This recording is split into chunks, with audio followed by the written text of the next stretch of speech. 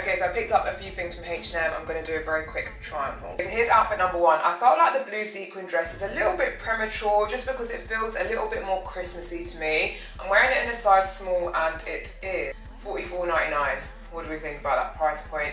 Over the knee boots are also H&M. These are part of the haul. They're $64.99. I stuck to my usual size and they seem to be true to size. I would say that these are actually quite a good find. They feel quite comfortable. The heel is not too high. $64.99 is not bad, you know. Let me show you the heel. That's a nice size heel. Okay, so this is outfit number one. What do we think? Back of the dress. It's kind of cute.